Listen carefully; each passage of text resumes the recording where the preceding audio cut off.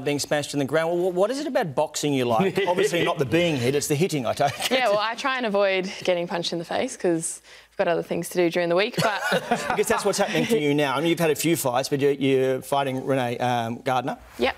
Yeah, so this next fight will be my first fight in 8 or 10 months since my last one just before pre-season started. And the last one was the Australian title, which ended in a draw. So this one is pretty much a fight, I guess, to get back into it and to remember what it's like to get punched in the face. What do you like about the sport?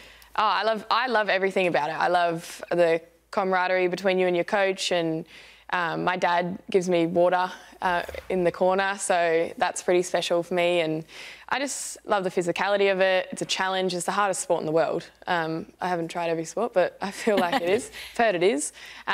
It's just something that is different for me, and mentally it's huge. It helps my footy like you wouldn't believe. The fact that I've I guess felt my real threshold. I feel like in footy you feel like, oh, I can't really push any harder, but you won't know that until you're in the last round of a fight and you want to stop. But there's a lot more than you think there is.